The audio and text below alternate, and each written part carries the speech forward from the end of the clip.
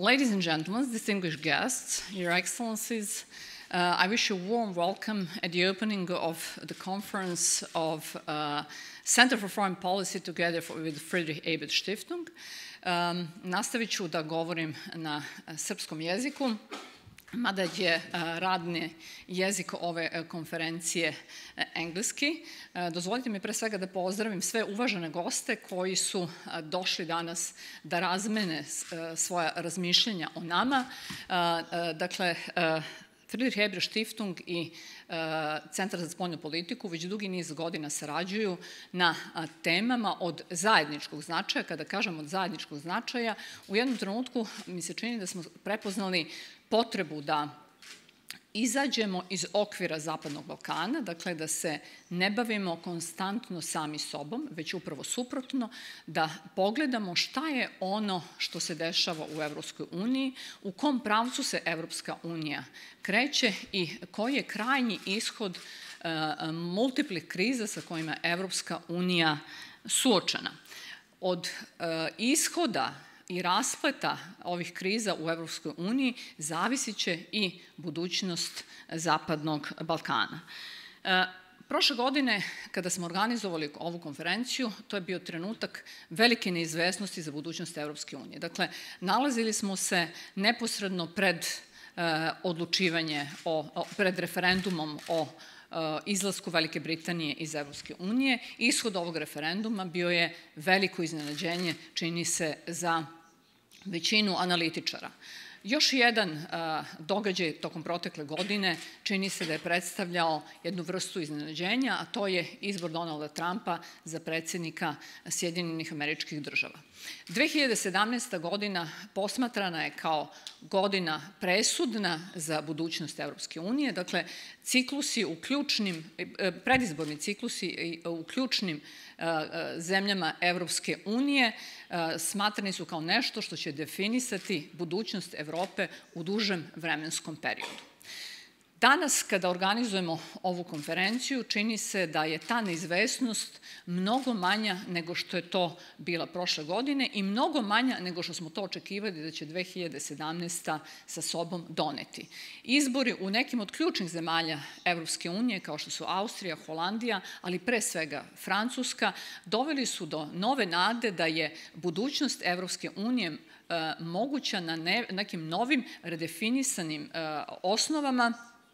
Dakle, da li je to Evropa u više brzina? Mislim da će neki od današnjih govornika pokušati da nam približe. Dakle, u prvom panelu ćemo se upravo baviti time, budućnošću Evropske unije. Dakle, trend porasta populizma antievropskih stranaka je zaustavljen i u ovom trenutku se otvara mogućnost da se unutrašnji odnosi u Evropskoj uniji redefinišu i to na osnovama toga da Nemačka, koja svakako predstavlja pre svega lidera u onom segmentu koji se odnosi na budućnost Zapadnog Balkana, ali i kada su druge odluke na nivou Evropske unije u pitanju, dakle, postoji šansa i mogućnost da se Francuska vrati onim prvim korenima kičme Evropske unije i da zajedničkim snagama krenu ne samo u redefinisanje Evropske unije, već i u promišljanje daljeg procesa proširenja koji je za nas sasvim sigurno od ključnog značaja. U Evropi više brzina, čućemo verovatno danas kako je zamišljen ovaj koncept, postavlja se pitanje da li postoji i jedna brzina za zemlje Zapadnog Balkana. Dakle, da li se mi nalazimo u nekoj brzini ili se nalazimo u rikvercu, meni se čini da je ova godina još jednu stvar pokazala, da izostanak evropske perspektive ključno utiče na krize u zemljama Zapadnog Balkana. Dakle, Makedonija je eklatantni primer na koji način izostanak procesa evropskih integracija može uticati na deficit demokratskih potencijala u zemljama Zapadnog Balkana. Istovremeno Makedonija je pokazala još jedan važan moment, a to je činjenicu da je Evropska unija na određeni način zaokupljena sopstvenim krizama, izgubila instrumente uticaja u regionu na onaj način na koji ih je to imala ranije. To je naravno ostavilo prostor drugim akterima da na političke procese u regionu utiču na različite načine. Hoće li u periodu koji je pred nama Evropska unija pokazati snagu, moć i mogućnost da se vrati na ovaj prostor na način na koji je to imala u prethodnom periodu? Mislim da ćemo veoma brzo u nekakvim kraćim vremenskim rokovima imati prilike da vidimo. Pitanje Berlinskog procesa plus je nešto što nam daje nadu da postoji ideja, želja i potreba da se region Zapadnog Balkana integriše možda radije pre nego kasnije unutar evropske porodice. U međuvremenu, Zapadnom Balkanu je potrebno da završava svoje domaće zadatke. Dakle, neophodno će biti da mi one okvire koji se od nas očekuju u smislu evropskih vrednosti, reformskih procesa, završavamo na takav način da onog trenutka kada se politički moment pojavi u Evropskoj uniji, da mi budemo spremni da postanemo punopravni članovi ove velike porodice. Ono što možemo reći je da, evo, moj dragi prijatelj, kolega Dušan Reljić u jednom od svojih tekstova je rekao da nas čeka 10 godina samoće. Ono što bih ja htela da kažem u ovom trenutku je da mi se čini da zapravo upravo negativni procesi sa kojima smo bili suočeni prethodnih godina govore u prilog tome da je došlo do određene vrste otrežnjenja i razumevanja da je neophodno Zapadnim Balkanom baviti se konstantno, permanentno i da bez Zapadnog Balkana unutar evropskih granica ne može se obezbediti ono što je suštinska svrha Evropske unije, a to je stabilnost i bezbednost evropskog kontinenta. Gospodin Gabriel, ministar spoljnih poslova Evropske unije, u svojoj najavi Berlina Plus rekao je da Evropska unija mora u region investirati danas malo, kako sutra ne bi morala da investira mnogo više, danas kako bi to u naredne 3 godine bio iskorišćen momentum, kako se ne bi izgubile decenije koje su ispred nas. Dakle, pozdravljam vas još jednom ispred Centra za spoljnu politiku. Zahvaljujem vam što ste prepoznali važnost ove teme, što ste nam se pridružili u ovolikom broju danas. Zahvaljujem još jednom našem dugogodišnjem partneru, Friedrich Ebert fondaciji, koja se čini da uvek na pravi način u pravom trenutku prepoznaje teme koje su od suštinskog značaja za region. Pozdravljam i gospođu Ursulu Koch-Laugwitz, koja je, ne mogu više da kažem nova, ali skoro došla šefica ofisa u Beogradu i pozivam je da vam se u ovom trenutku i ona obrati.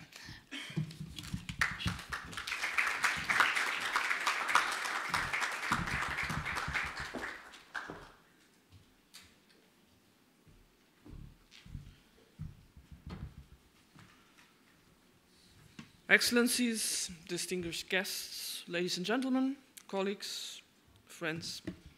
Special welcome today to all our speakers and panelists, and they are from Brussels, from Vienna, Berlin, Brussels, Budapest, Moscow, and all the capitals here in the region.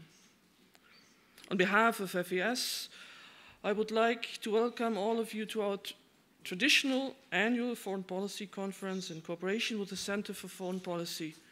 Dear Alexandra, again, my personal thanks for your good cooperation, and not only for yours, but your team as well.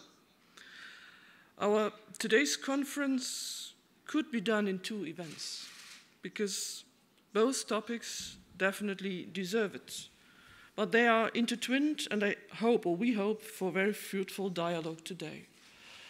Alexandra explained from her position, and I will try to do it in a bit different way, because I'm a born European, thanks God. All my life, I grew up with a strong belief in the European Union, in those days starting with 6 members only, founded on the values of respect for human dignity, democracy, freedom, the rule of law, and many others. And as Europeans, we are used to take a lot of these benefits for granted: peace, democracy, and the welfare state. But as well, in recent years, things started to change, and not to the better. And as the European Union marked its 60th birthday in March, the famous economist wrote that the European Union is in poor shape.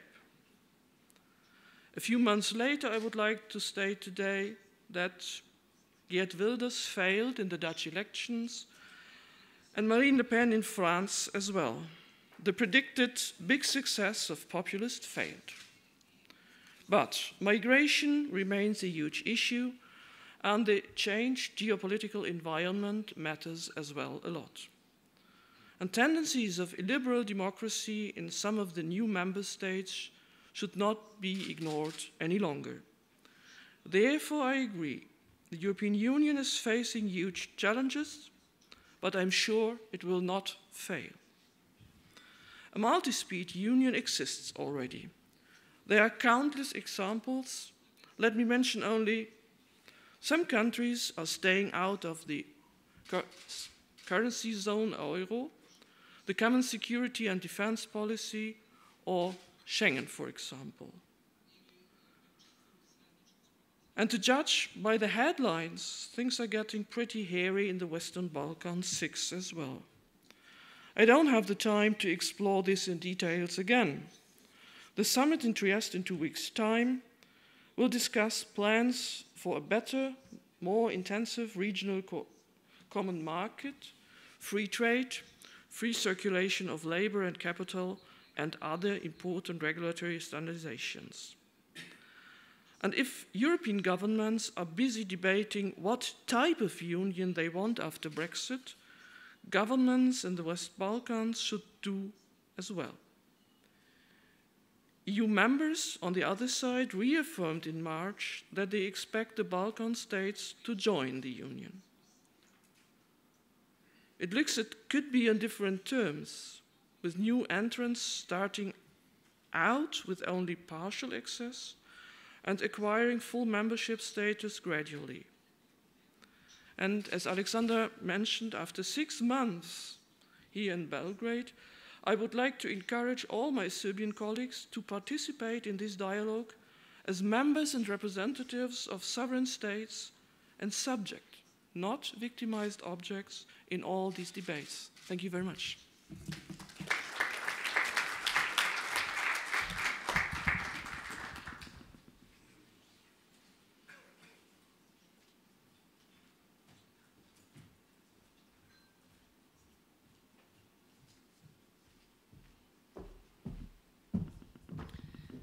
Dozvolite mi da najavim obraćanje gospodina Ivice Dačića, ministra spoljnih poslova. Ovo je njegovo suštinski prvo obraćanje u novom mandatu na mestu ministra spoljnih poslova, obzirom na to da je morao otići u Dubrovnik na forum.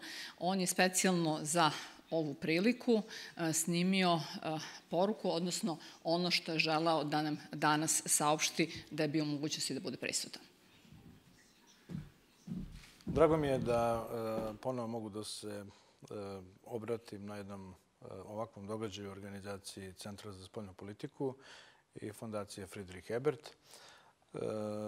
Nova vlada Republike Srbije je upravo formirana. Ona će u pogledu spoljne politike zadržati naše spoljnopolitičke prioritete, a to znači da mi ostajemo kao pri našem osnovnom strateškom cilju, a to je evropski put Srbije, koji podrazumeva ne samo evropske integracije, odnosno pregovore o članstvu, što znači jedan operativni proces otvaranja i zatvaranja pregovaračkih poglavlja, ali ono što je možda još važnije, to je da to znači u stvari harmonizaciju našeg društva sa osnovnim vrednostima Evropske unije, što je mnogo važniji proces i što u stvari pokazuje jasno da mi naše evropske integracije ne vodimo zbog Evropske unije, nego pred svega zbog interesa Srbije i boljeg života građana Srbije. U tom smislu, spoljnopolitički prioriteti, kao što sam rekao, će ostati isti. Evropska unija, odnosno evropski put Srbije, mir i stabilnost u našem regionu, redefinicija političkih bilateralnih odnosa sa najznačajnijim svetskim faktorima na međunarodnoj političkoj sceni, tu mislim i na Sjedinjene Američke Države, Veliku Britaniju, ali mislim i na zadržavanje prijateljskih odnosa sa Ruskom federacijom, Kinom i drugim zemljama koje, kad je u pitanju naš teritorijalni integritet i nešto što spada u domen zaštite naših nacionalnih i državnih interesa, imaju stavove koji nam u tome pomažu. Takođe, jedan od naših prioriteta će biti obraćanje pažnje na naše tradicionalne prijatelje. Bez obzira šta ideološki ko mislio o prošlosti, treba negovati i možda obnoviti prijateljstva koje smo mi imali iz vremena Titove Jugoslavije i Pokreta nesvrstanih sa čitavim nizom zemalja, koji su i danas uglavnom prijateljski nastrojene prema Srbiji. To su zemlje Afrike, Azije, to su zemlje Latinske Amerike i to će takođe biti jedan od spoljnopolitičkih prioriteta naše zemlje. Kad je reč o Zapadnom Balkanu,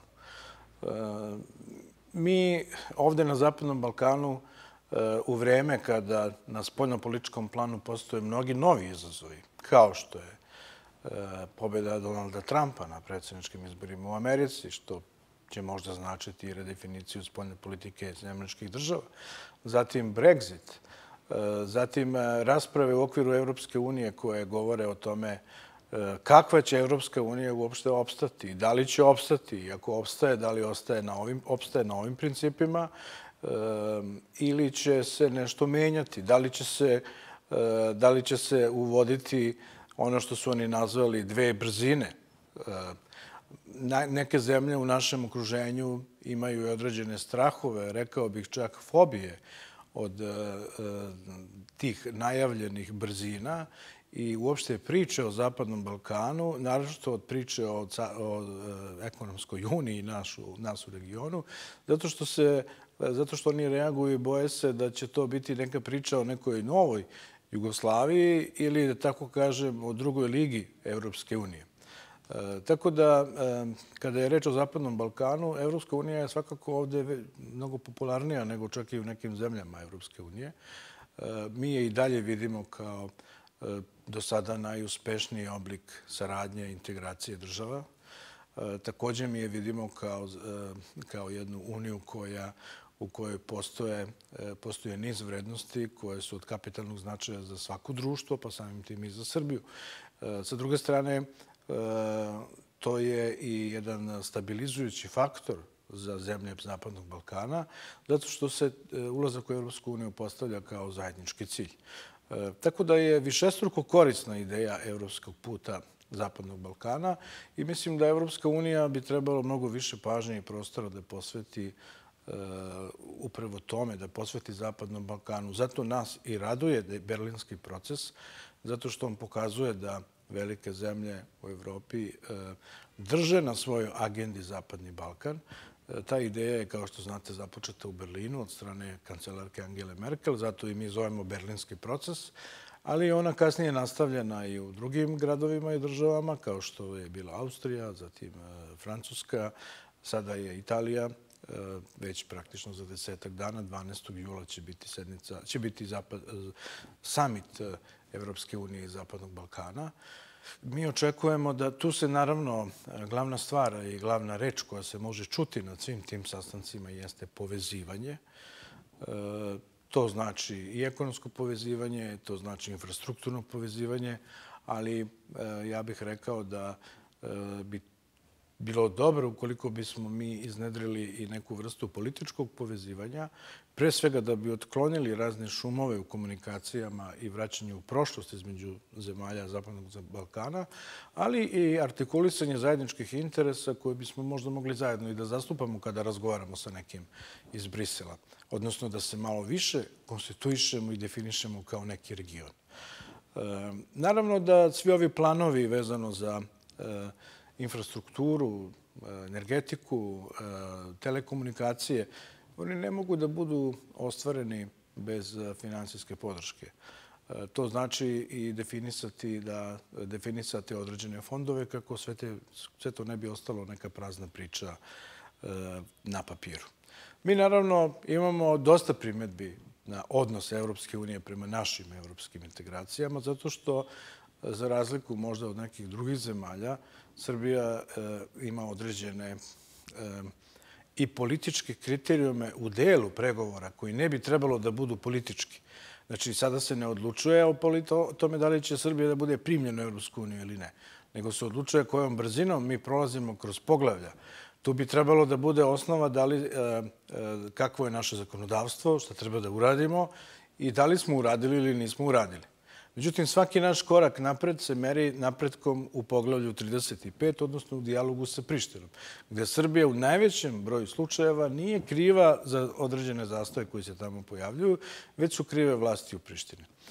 Tako da se stvara jedan utisak da Srbija ne napreduje onolikom brzinom koliko bi trebalo, odnosno na koju je ona spremna, kad je reč o samim poglavljima, ali i sa druge strane se nameće jedan utisak da Evropska unija ne gleda pravedno kada procenjuje ili kada daje ocene ili kada kritikuje pojedine aktere politike na Zapadnom Balkanu i mi imamo osjećaj da veoma olako se izriču ocene o Srbiji, a veoma teško se bilo šta negativno kaže o nekima drugima čiji su potezi u proteklih nekoliko meseci ili godina značajno doprinosili povećanju tenzije na Zapadnom Balkanu.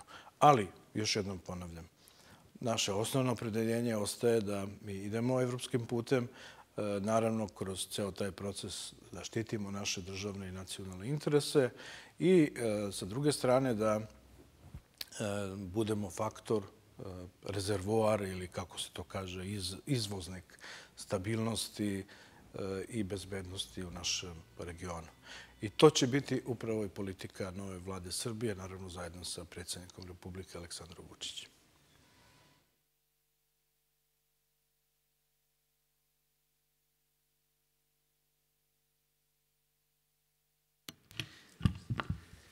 Ladies and gentlemen, good afternoon.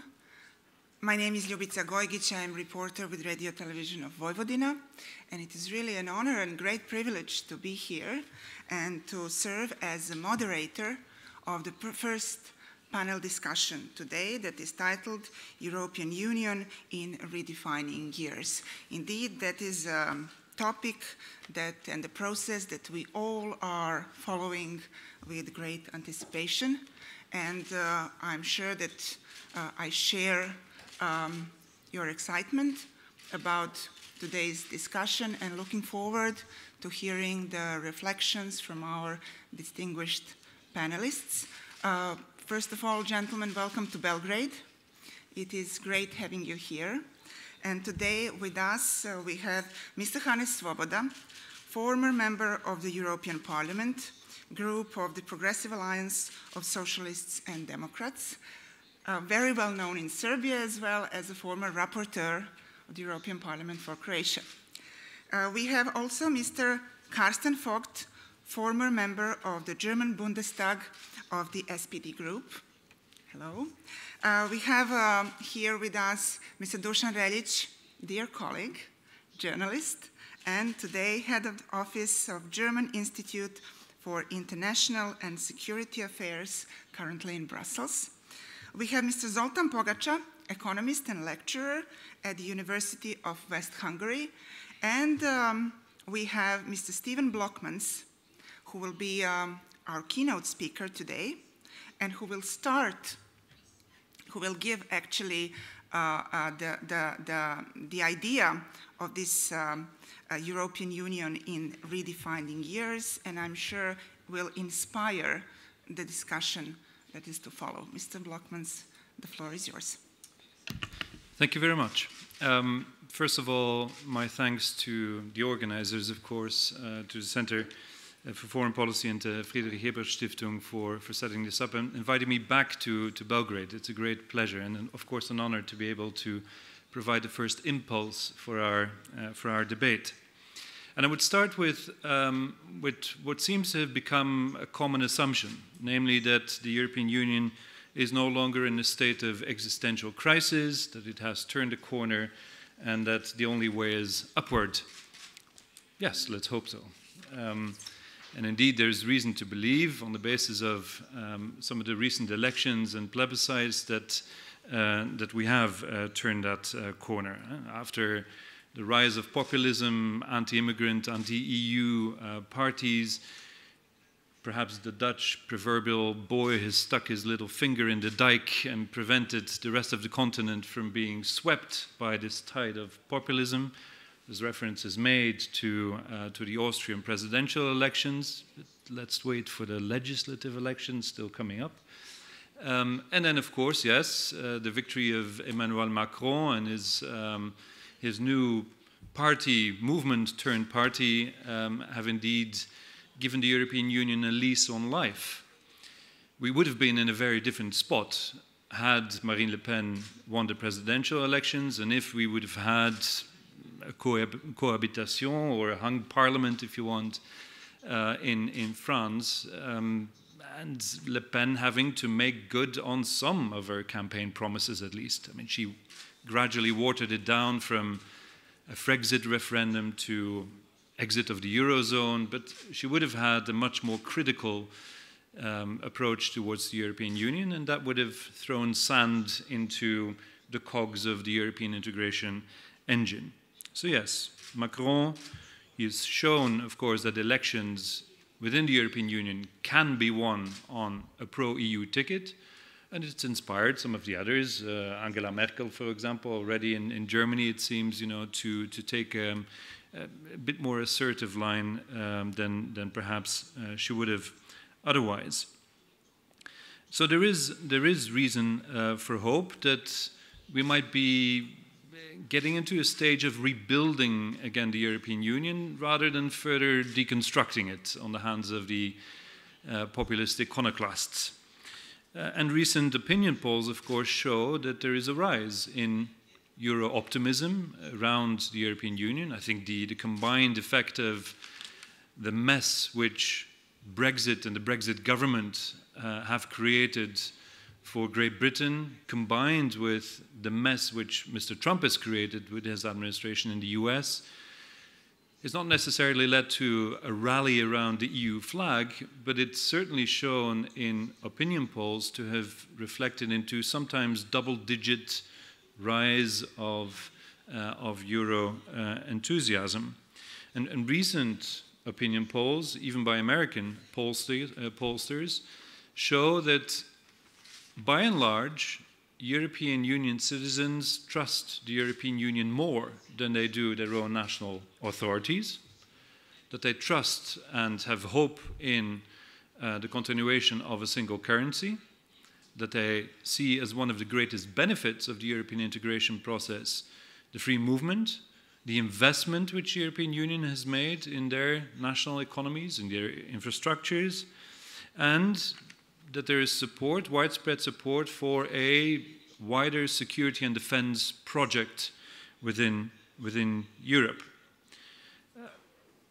And of course, the upcoming general elections in Germany may suggest that stability will be prolonged on that front, and that a Franco-German engine of the European integration process will be able to rev up that integration motor and steer it forward. But I would caution still, uncertainties remain in some key member states that will still hold elections. The Czech Republic is not necessarily thought of as such a key member state, but consider the position it has within the V4, the Visegrad 4 countries, where it's still an outlier, a pro-European outlier, we could argue, amongst those states.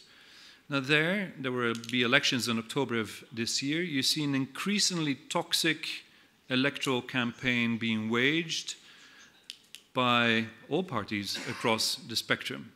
You see almost Brexit-like rhetoric being recycled in this electoral campaign, as if the Czech Republic and their voters did not see what had happened in the United Kingdom, with anti-immigrant stances turning openly racist, with louder calls never to adopt the euro, with even talk of the introduction of the right to bear arms, guns, in the Czech Republic, US style. So you see really this populist,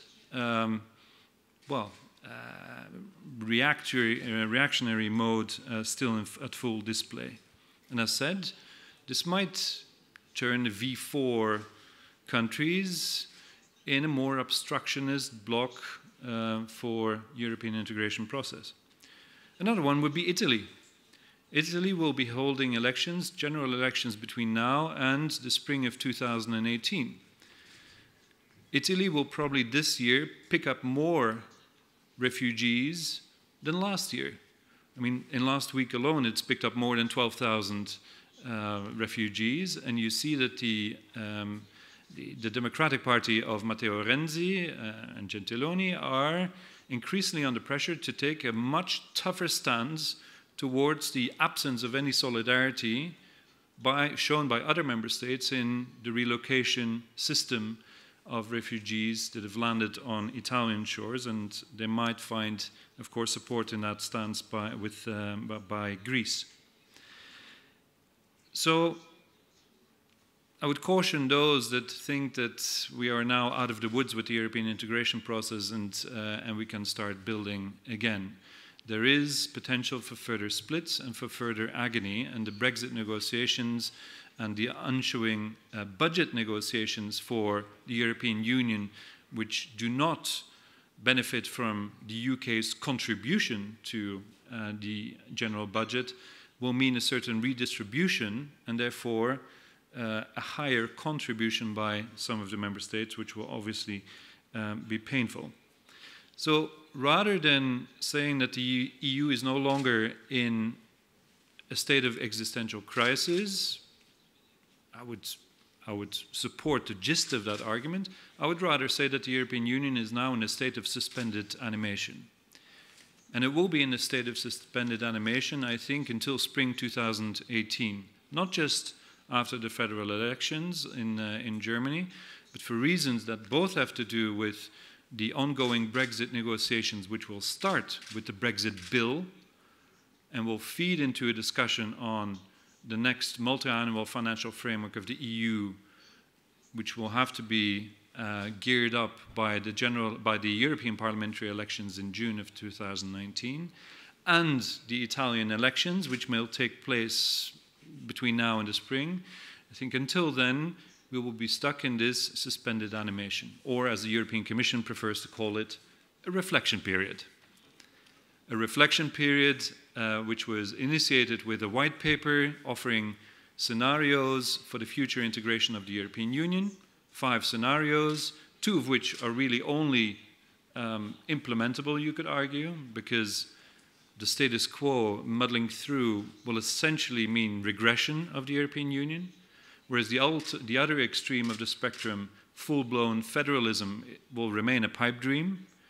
And by scenario 2, which is returning the European Union to the single market, is, I think, a station that has long been passed for many member states, even if some self-declared counter-revolutionary leaders in Hungary and Poland would probably want to roll back the train to that station and turn the European Union in a much more intergovernmentally led union.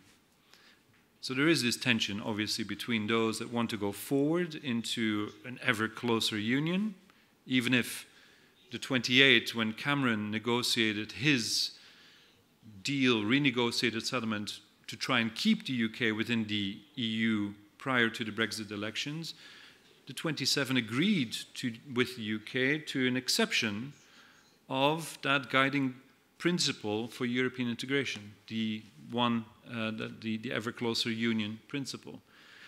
And whilst that deal does no longer exist with the Brexit referendum, I think the genie is out of the bottle and may find its way back into future intergovernmental negotiations.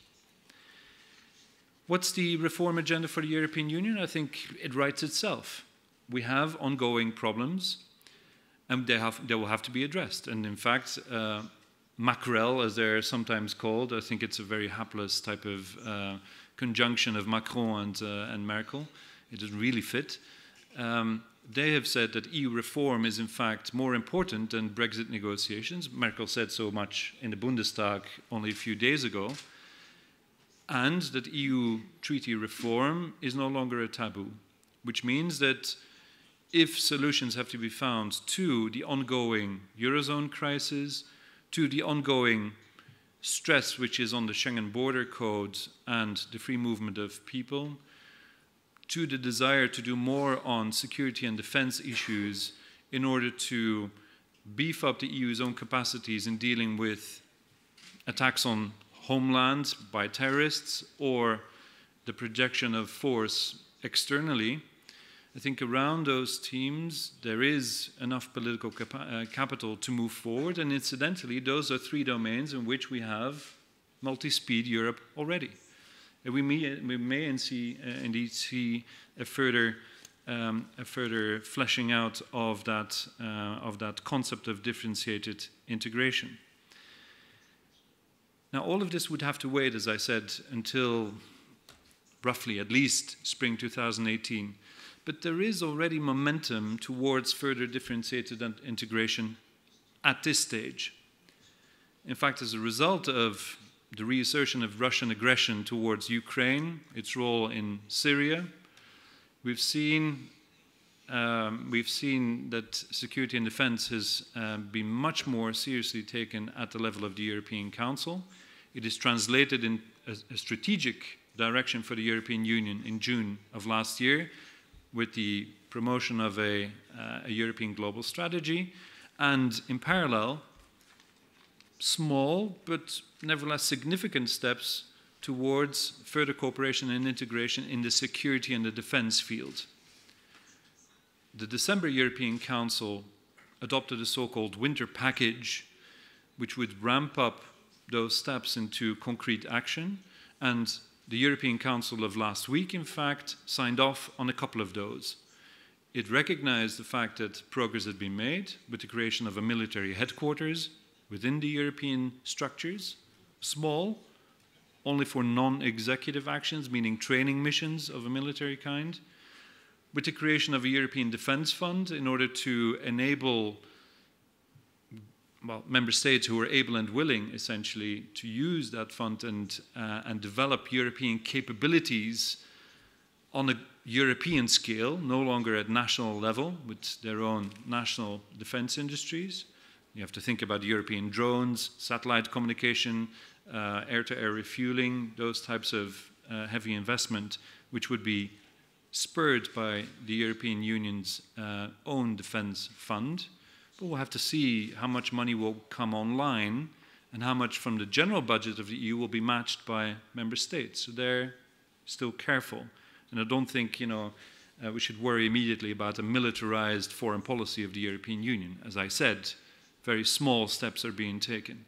But significantly, perhaps, a treaty-based mechanism for permanent structured cooperation, or PESCO, which exists, and which member states have, in the European Council of last week, in principle agreed to mobilize in order to allow a core group, probably around the Franco-German axis, to move forward in this field, and the rest to remain on the sideline and maybe join that group, that core group, later.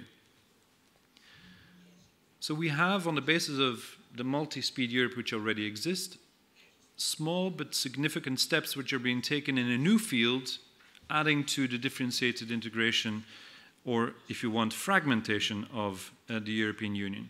So that begs the question, well, what are the challenges and opportunities in this respect? And ultimately, the question will be what this means for the Western Balkan states. I think first, a conceptual point. Rather than talking about avant-garde, if you want, of core groups that go forward with the European integration process, an avant-garde which seems to suggest that this is a small group of states, I think we should think about the fact that this is rather a situation of arrière-garde, laggards that do not participate in what is essentially a majoritarian led integration process. If you look at the differentiated integration modes which exist, Eurozone, Schengen, and security and defense as may be in the nearby future, it's always the same member states that seek exceptions in, more or less similar configurations. Well, the most exceptionalist of those, the UK, will step out of the European Union, and it may in fact have a signaling effect towards the others that I'd rather be on board than lagging behind. So I think here the steps also in security and defense of late have been taken strikingly at 28, including the UK, which has so long slammed the brakes as far as further integration in the security and defense field is concerned. So what are the challenges there still? If you have, nevertheless, forms of differentiated integration, well, still loss of transparency perhaps, which makes it more difficult, of course, to understand what the European Union is all about. It will be more difficult perhaps to explain also to citizens.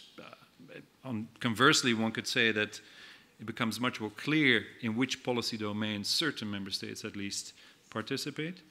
But it will be a challenge both in the institutional sense to keep unity and coherence of policy, as well as in the legal and procedural sense to keep an efficient and effective European Union going.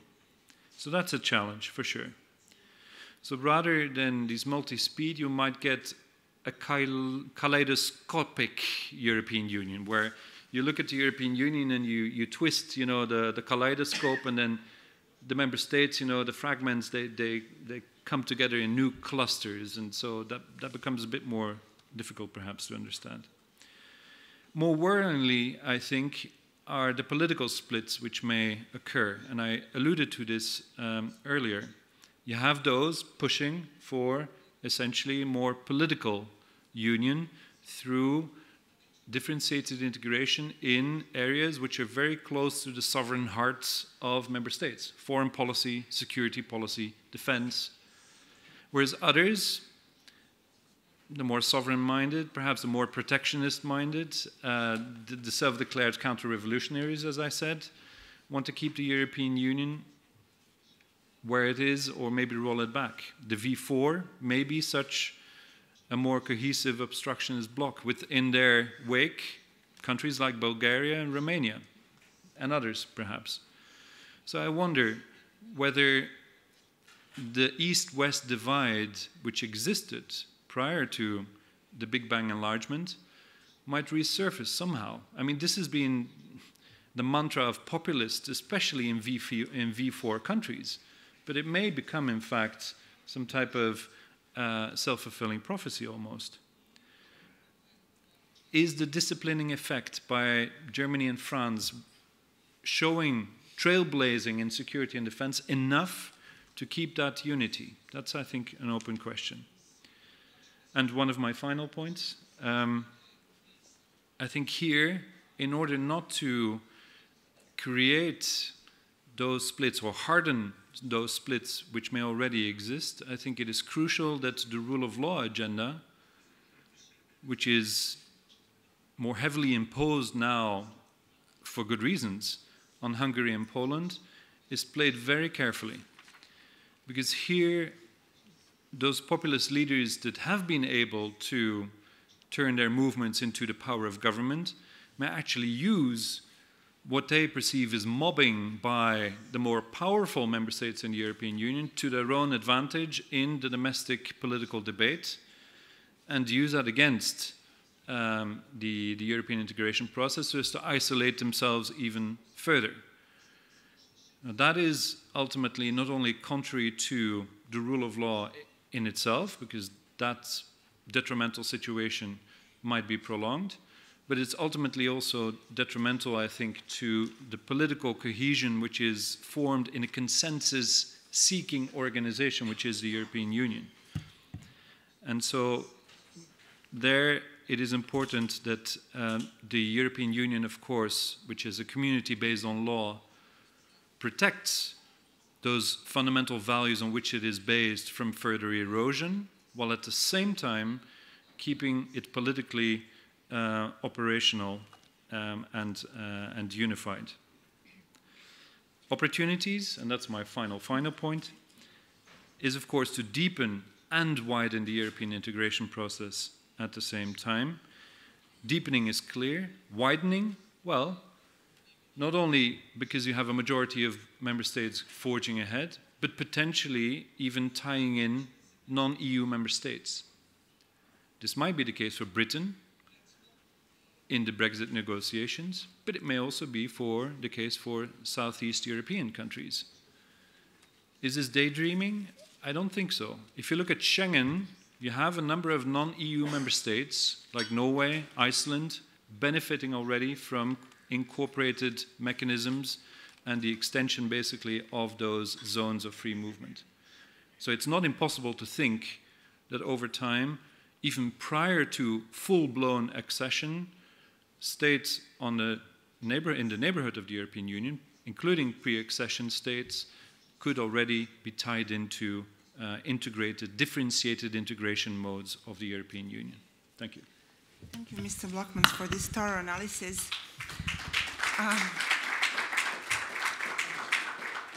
That started on a very positive note.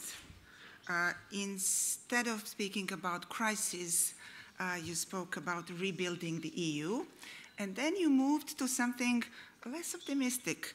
I think we all will remember the phrase suspended animation or reflection period, and I would like to hear Mr. Svoboda's thoughts on Europe being in a mode of suspended animation. The EU hasn't seen that so far in its history, right? Thank you very much. Well, the question is, where is the more important? What is the more important point, the suspension or the animation? So that's the issue. First of all, thank you very much for the invitation and to participate in this interesting debate. And thanks, Stephen, for his very, I think, valuable and realistic presentation.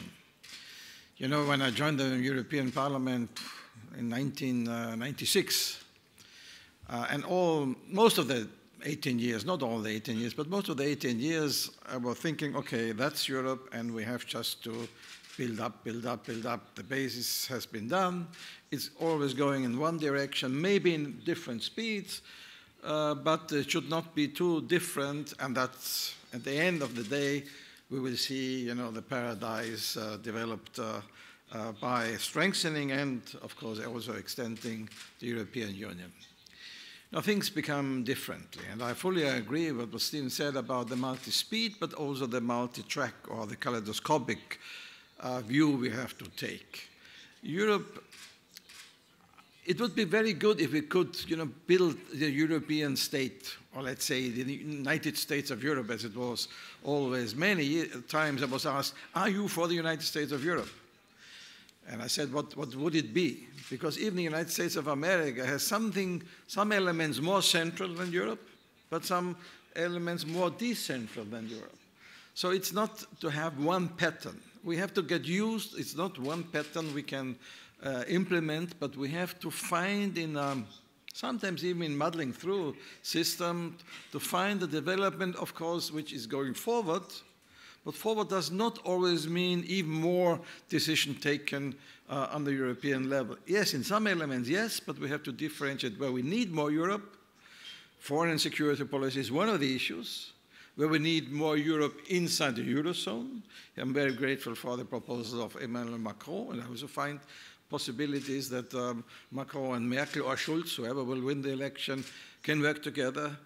We have to say that at least there's one election where whatever is the result, it's a pro-European result, so that's for once a very good thing.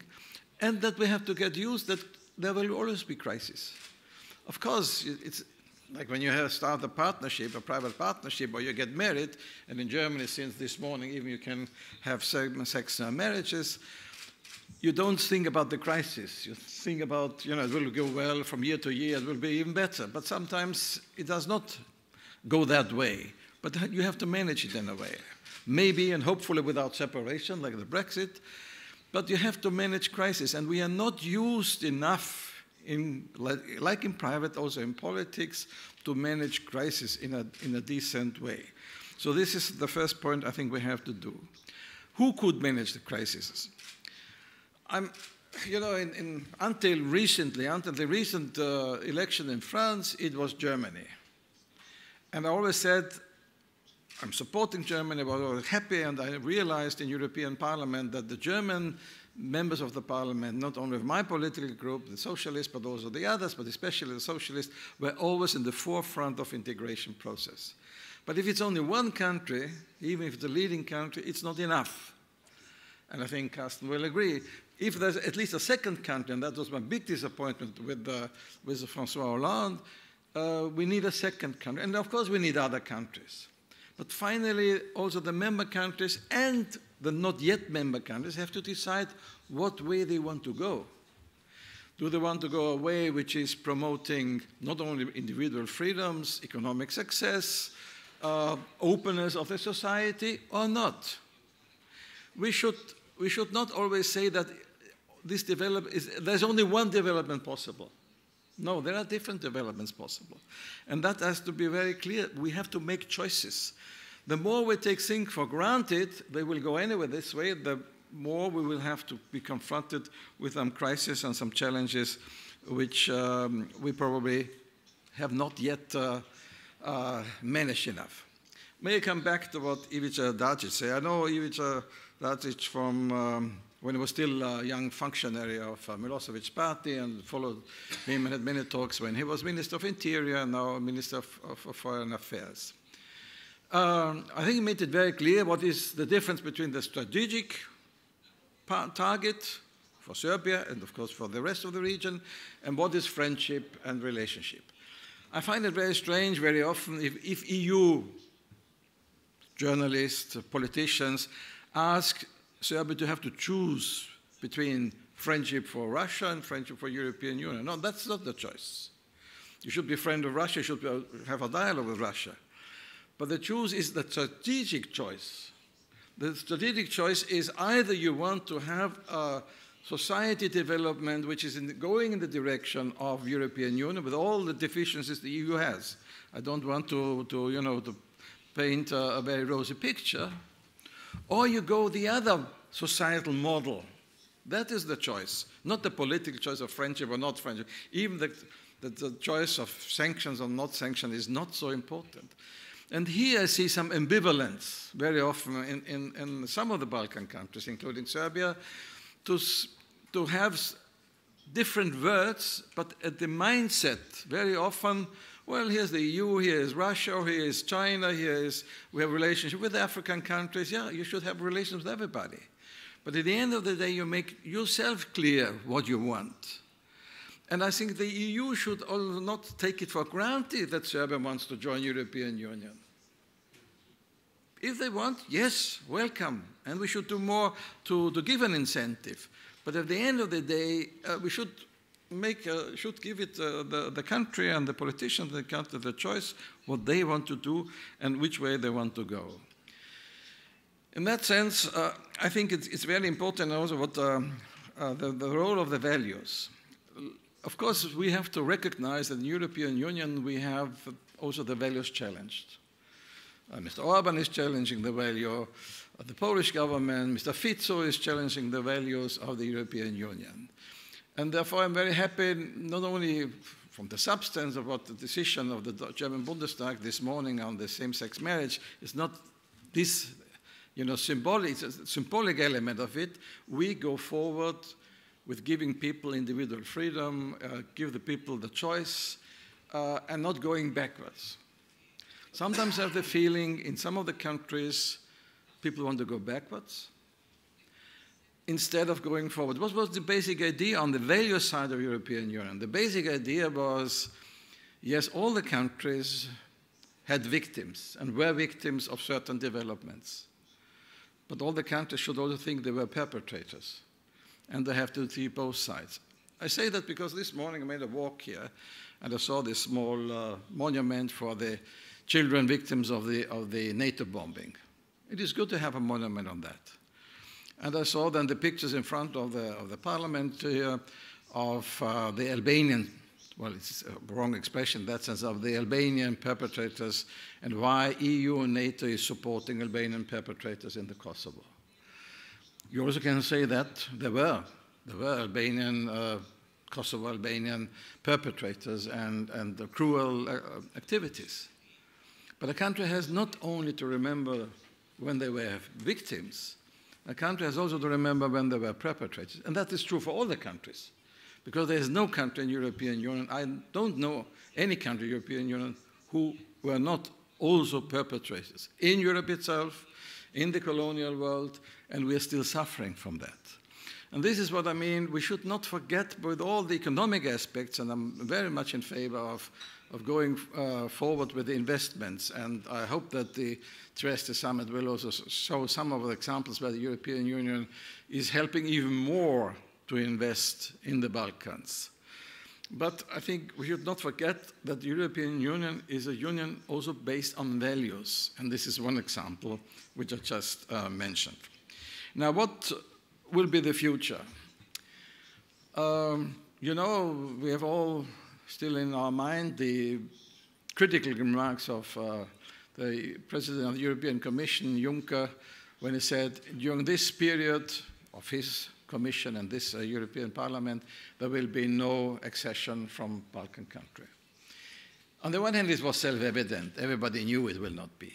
On the other hand, sometimes when you say the self-evident things, they have they give a wrong message. And the message was seen at least in the region, but not only in the region. You are in the waiting room, wait, continue to wait and be patient. Don't bother us with too much demands from your side.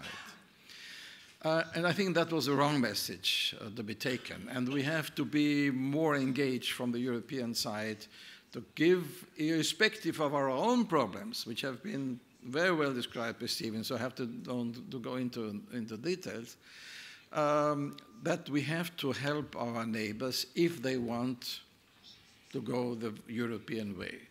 I still think the majority wants, but it should be clearly said also by the countries concerned.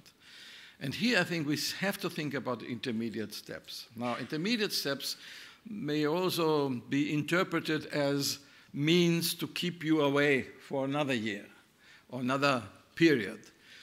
But I think what Stephen also said about, for example, Schengen. You know, we have the crazy situation that all of a sudden Slovenia even, raised the border controls, and they had to do it in some way because of Schengen between Slovenia and Croatia. And all of a sudden, on a special weekend some weeks ago, long queues of people having to wait to cross the Croatian Schengen border. And then people asked, this is Europe? This is Europe? Why? This is why we joined the European Union. And on the other hand, you have, of course, the difficulty between Croatia and Bosnia-Herzegovina.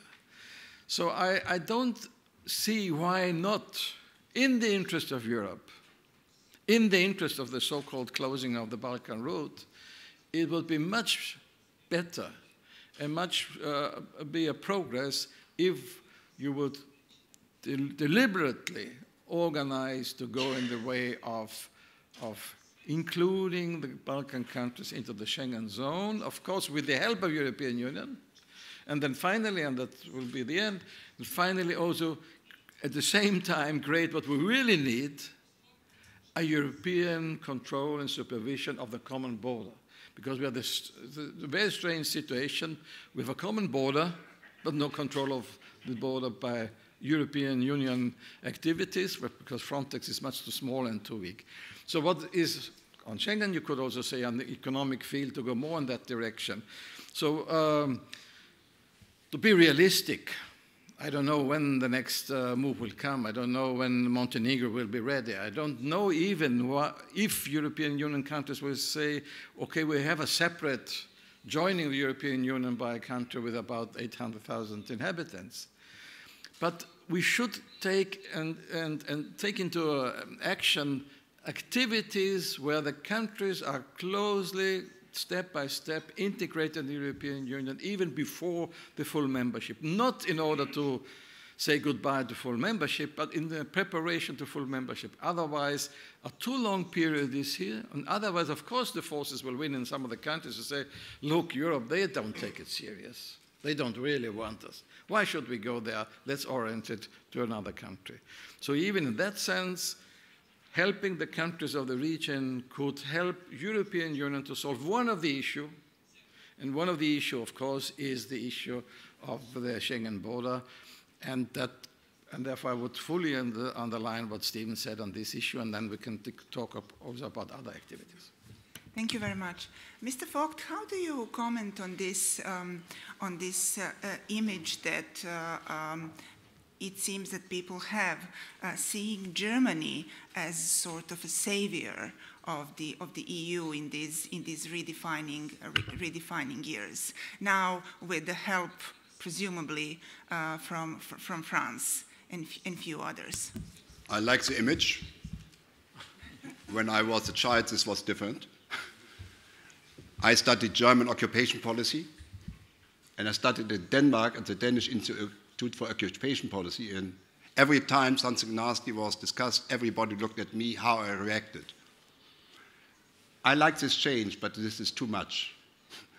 Germany cannot save the European Union, and even France and Germany together, their cooperation is needed, can only do it if they respect the interest of other countries, especially also of small and medium-sized countries. So that's my direct answer. The second remark, and not an answer, partially an answer, I will make in direction of Alexandra. You mentioned the speech of Gabriel in Berlin. I was attending this conference when he was making his speech, and there is a positive and a negative side to it. The negative side is not only Gabriel, but many people in Germany across party lines are concerned about certain crisis elements which you can see in the Western Balkans. Croatia, Slovenia, Macedonia, and certain Kosovo, certain elements there. And this is concern, that's a negative element. And we think we need to give the Western Balkans more attention. That's a positive aspect. Not Germany alone, hopefully the French as well, and many others as well. But we need to pay more attention to this region. And we also have to think about incentives for a better development. But yes, there are some incentives, and sometimes we are more flexible than we seem. Last week, the German parliament made a decision, unnoticed, by the way, in German public, that the linkage between that the IMF should be part of the package deal in favor of Greece, the monetary package deal, they accepted this compromise in Greece without the IMF being part of it. So sometimes even our finance minister Schäuble is more flexible than he wants to admit before elections. And I expect more flexibility on some aspect of Greek debts after the German elections, whoever is in government. So there is an incentive element which might be there. But incentive is not a substitute for the necessity of domestic reform. And this should also be clear that if you want to join the European Union, you must do it because you want to be modern, and not only because you want to be nice with some European countries. And I think this debate is sometimes going in the wrong direction, not only in Serbia, but in this part of the Balkans. Second point, which I want to make, is Russia was mentioned. I would mention United States as well. I've been chairman of the German-Russian parliamentary group for a long time. Before I ever was in the United States, I was in the Soviet Union. But later on, I was for roughly 10 years the German-American coordinator in the Foreign Office, dealing with the United States, which always is a difficult but also important partner during the Bush years. And there I will describe the difference between an alliance, between friends, and strategic orientation. For us, Germans, the EU is the most important foreign policy issue. The United States is the most important partner outside the European Union. Russia is the most important partner and sometimes challenge east of the European Union. Which means if we take the European Union and its destiny so important, then if a country is arguing against the cohesion inside the European Union, as it sometimes was the case in the election campaign of Trump, we perceive it as a hostile act. And I say that as the former person being responsible for a good relationship with the United States, which I want also to continue in the future. But it's a relationship being based on principles and priorities, and this priority is European Union. And I want in the future, hopefully once, closer economic relationship with Russia again. Our trade is not going bad, so it's not going in the wrong direction, it's growing again. And hopefully, or even with the Eurasian Union. But if Putin is subsidizing anti-European parties, it's a hostile act. And I think you in the West Balkans and Serbia especially have to decide between these two elements. You have to be friendly and try to be friendly with Russia, but if Russia tries to block your relationship with the European Union, you have to decide which priorities you have. And this is what you mentioned, and which I want to explain in a sharper way, so to say. Then, two-speed Europe. We have not a two-speed Europe, we have a several-speed Europe. But there is a difference between different degrees and different types of relationship when you are outside or when you are inside. When you are outside, you can have a relationship like the Norwegian. Practically, they are a member, but they are members without voting rights inside. And they have to decide it, because they want to stay outside, to accept the European norms, even without prior voting rights in the Norwegian Storting. That's how the name of the parliament is. Then you have the relationship of the Turks. You will have a future relationship of the British, where you cannot pick and choose, but give and take. You cannot have it both ways. And naturally, in such a relationship, for example, also with Ukraine and association treaties, you can have all types of relationships. The European Union is very flexible and will be flexible. And if you want that as a substitute for membership, there will be an utmost flexibility. If you want it as a pretext to membership, you have not to lose the perspective. And the perspective of different speeds inside the European Union is something different. For at least from a German point of view, we have a common vision. This is the vision of a European Union which can act on global scale. I do not want to be praised in Washington because I say yes. I want to be respected because my yes and no matters. And my yes, and I personally think, unlike the British, that Germany is too small to matter alone. On the world scale, when we deal with China and the Americans and others, that then we would only be an object of policy and not a subject of policy. And therefore, I think that the European Union is an idea which gives us a say on global scale, and where the Europeans, based on common norms, principles, and values, define their common space. That's why common norms, principles, and values are so important. And therefore, if we go a step, the step which is not accepted by everybody at the beginning, when you have this goal of a common destiny, In principle, this type of cooperation must be open for everybody in the European Union. This is not for those who are outside. They can pick and choose or give and take. Inside, the goal must be also the Eurozone, also the defense union, also Schengen, must be a perspective being open for everybody. Some people might join it before they are full members or cooperate with it. For example, the British, I expect, will cooperate with the defense union in all likelihood. But it's a difference whether you have the common perspective or not. So the common perspective must be there. And this must, that if there is this closer cooperation between European Union countries, the basic principle must be it should be open to everybody. And the goal must also that everybody is joining it. Because why? Because this deeper cooperation is only an element of intergovernmental cooperation. In intergovernmental cooperation, you have the control of national parliaments, but not a real control of the European Parliament.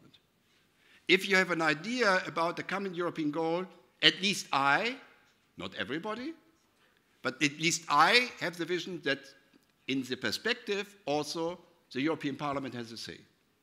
And that in the perspective not only is the Council, but also the Commission, as the guardian of the integration process, has a say. And if we talk about these different speeds, I can think about the whole variant. We have now Frontex. By the way, crisis situations are not only a risk, they're also an opportunity. As a result of the financial crisis, banking crisis, we got the banking oversight, which was impossible before. We got certain European funds to avoid such a future crisis. Now we have the refugee crisis, and Italy should get more solidarity. But in this refugee crisis, countries who are skeptical about deeper integration are quite of a sudden in favor of Frontex, which is a common border control unit of the European Union. And we have now, which many countries rejected in the early years, now a discussion about the European Defence Union. And this European Defence Union will not substitute NATO. And it will not substitute our alliance with the United States.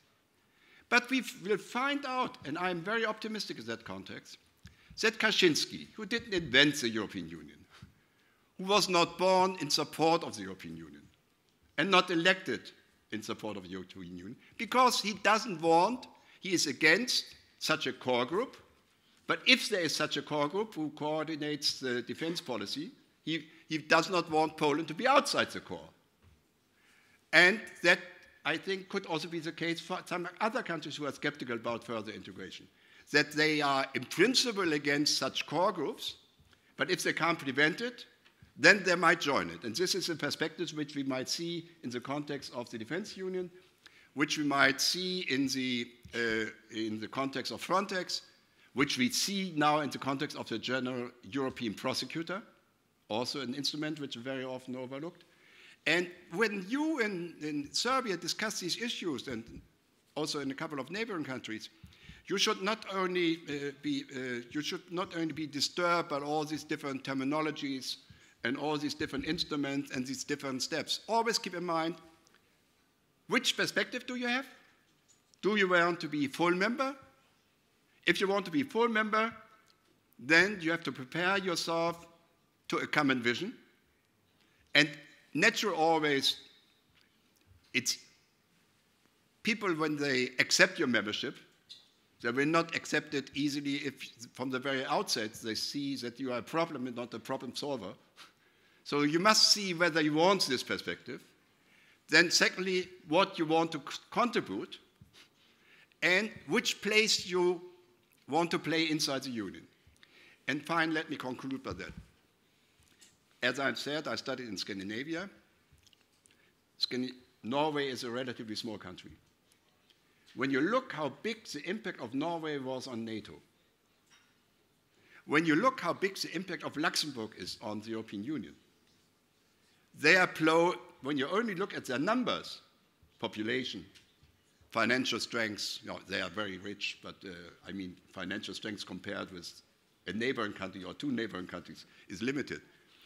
This is a country which, because of its pro-European history, is always making proposals, also Belgium and the Dutch, And there are some countries who only react when a new proposal is made by the French or by the Germans or some others. There are other countries who initiate those ideas and who see them not only suffering from the power of the big countries which influence their history and which have made secret agreements about spheres of influence, but who don't have this neurosis, which I understand in historical terms, but to think, what is our role?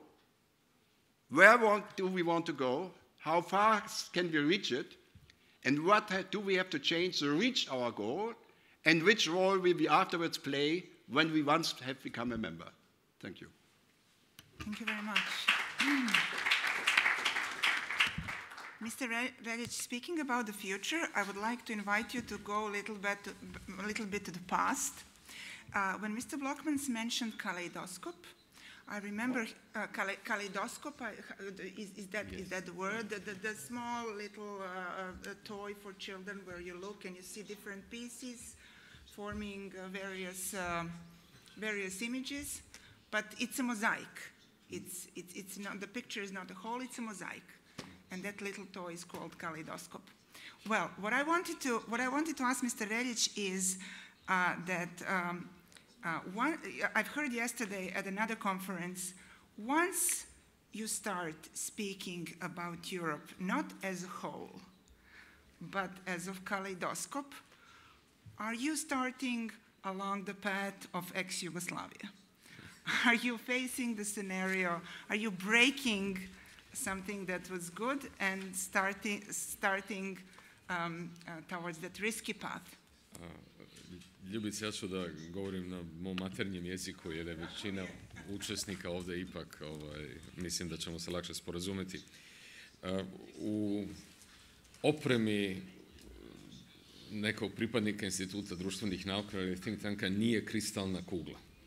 I gledanje u kristalnu kuglu i proricanje budućnosti ne ide tako lako, pa bih možda u ovom trenutku izokola pokušao da se približim odgovoru na vaše pitanje. I tu bi se pozvao na to što je Aleksandra Joksimović spomenula na početku, na taj tekst iz 2012. godine koji smo napisali u Berlinu i koji se zvao 10 godina samoća i odnosio se na brzinu mogućnosti pristupanja zemalja Zapadnog Balkana Evropskoj uniji. Mi smo bili vrlo neoprezni i nismo imali kristalnu kuglu pri ruci, jer da smo imali i da smo bili oprezni, rekli bismo najmanje 25 godina samoće i onda bismo bili on the safe side, što bi se reklo. Tako mi je i ova rasprava, jako je u njoj bio oprezni optimizam sve vreme naglašen. Mislim da jednu suštinsku stvar nije dotakla, da uzrok krize Evropske unije i uzrok krize integracije Evropske unije nije bio na diplomatskom nivou, da su se gospođa Merkel i gospodin Hollande loše sporazumevali ili da je gospodin Orban tako negativno nastrojen prema Evropskoj uniji. Mislim da su ono što se jednim možda malo starijim rečnikom naziva društveno-ekonomska kretanja u posljednje vrijeme bila ta koja su proizvela krizu Evropske unije, a pre svega da ono što je koncept Evropske unije u glavama većine ljudi, a to je rast blagostanja, rast jednakosti u društvu, jednakih šansi, da se to nije dogodilo, već suprotno. Već dugo vremena mi gledamo kako nejednakost raste u većini društava Evropske unije. Pogledajte radove Tome Piketija, pogledajte Branka Milanovića sa izvanrednim analizama o tome kako je nejednakost porasla svuda, i u Nemačkoj, koja je inače vrlo dobro prošla kroz ekonomsku krizu. Ako pogledate najnovije istraživanja nemačkih sindikata o vrednosnim sistemima radništva u Nemačkoj, vidjet ćete da netrpeljivost prema drugima, sklonost ka autoritarnom razmišljanju raste uprkos tome što je Nemačka tako dobro prošla posljednjih godina.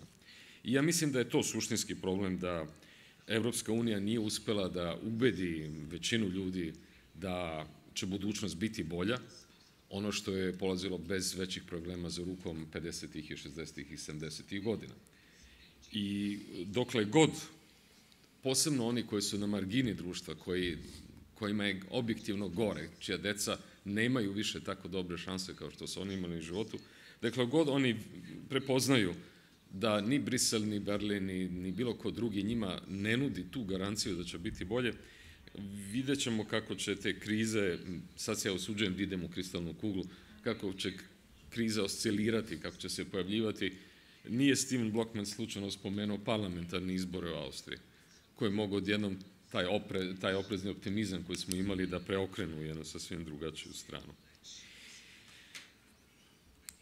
Šta to znači za ovaj region, za takozvani Zapadni Balkan?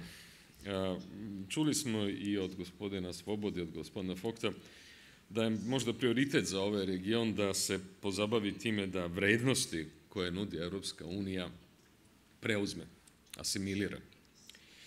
Ja mislim, međutim, da jedno stanje, jednu vrednost ovaj region je bitno preuzeo time što se otvorio prema Europskoj uniji kroz sporazum o asocijaciji pridruživanja, a to je društvena nejednakost.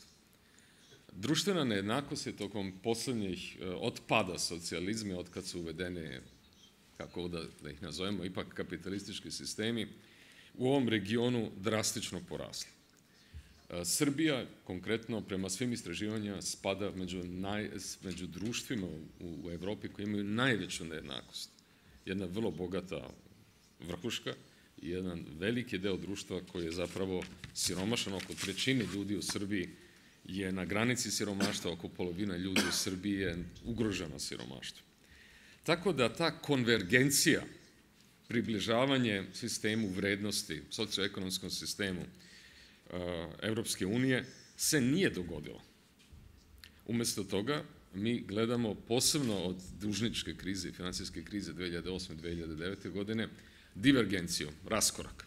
I naravno da se taj raskorak onda iskazuje i kroz politička ubeđenja, kroz veliko podozrenje prema Evropskoj uniji, prema afinitetu prema Evropskoj uniji, prema autoritarnim sistemima. I ja sam zadivljen da je dalje 48% ljudi u Srbiji podržava ulazak u Evropsku uniju. To je odličan rezultat.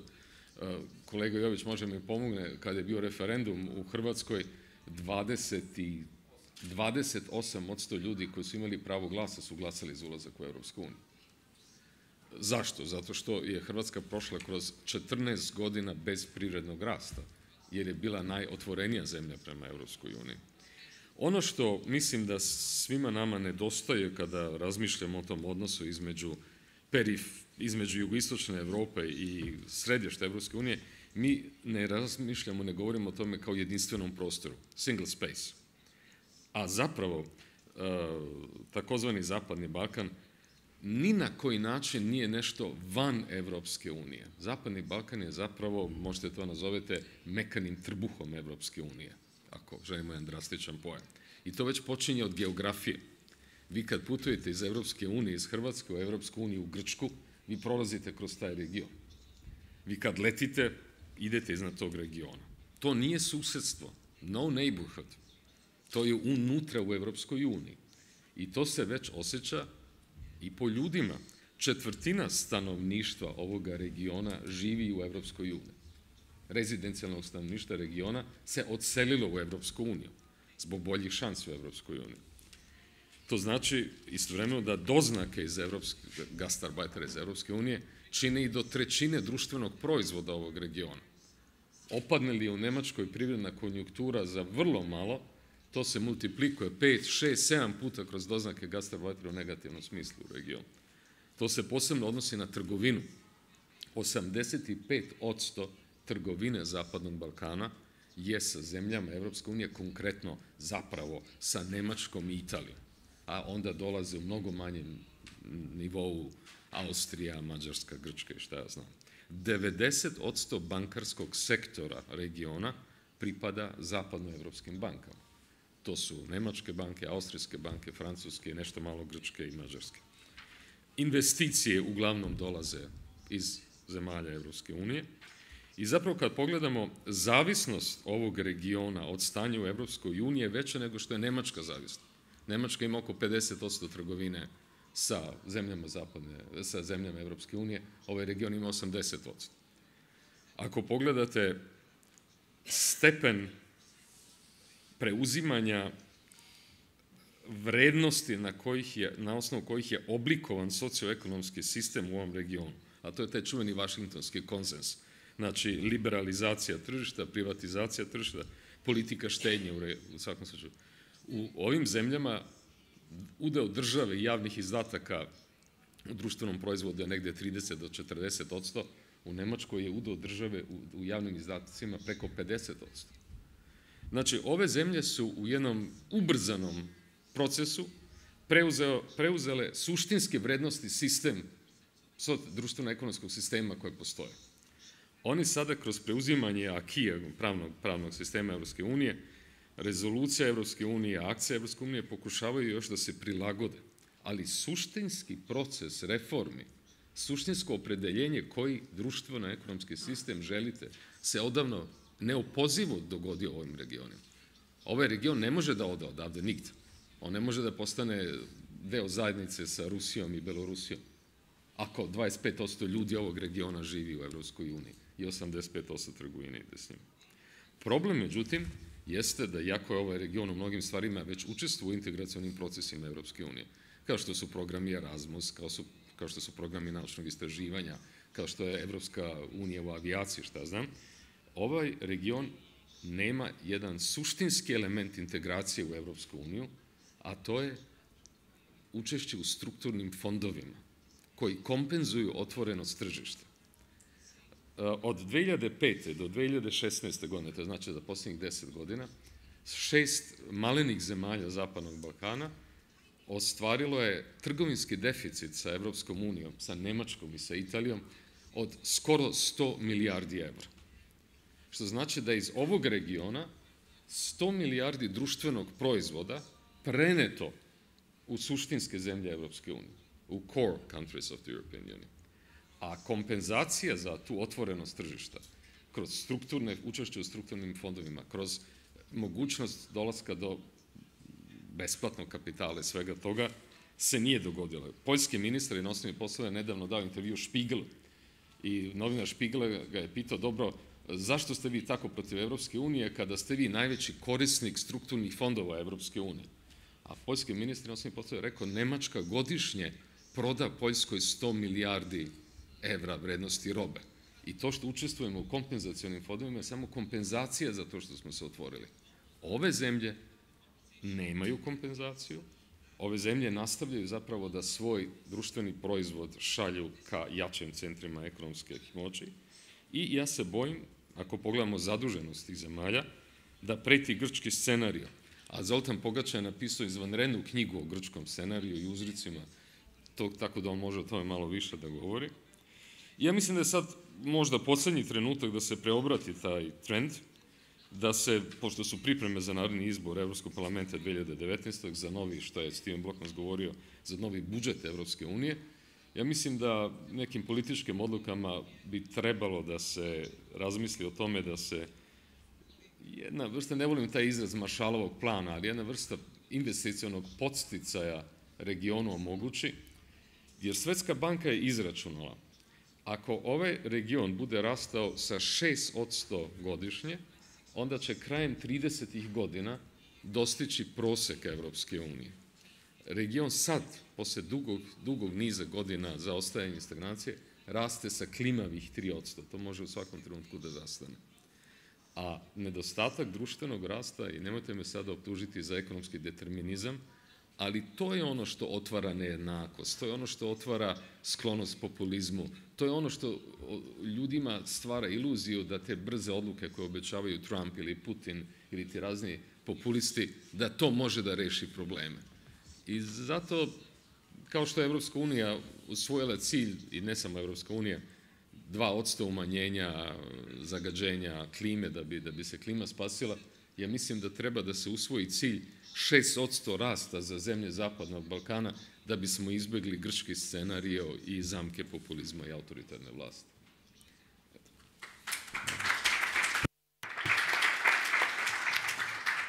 Hvala, gospodine Reljiću.